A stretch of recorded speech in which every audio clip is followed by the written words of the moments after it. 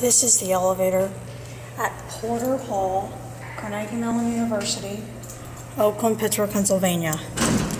This looks like a 1980s Dover traditional elevator. Go to level B. This is the Porter Hall. This is either 1970s or 1980s. Not exactly sure. Smells funky in here. That's an Adamson chime. Here, level B. Level B's burned out. Go to level 2. Door closes when you press the button. Hydraulic, really loud. My battery is going to die soon, so hopefully I'll be able to make this video. I may have to split it into 2 parts, but I'm not sure. Here, 2's also burned out. Go back down to 1. 1970s. That's a weird capacity. Here you are, 2nd floor.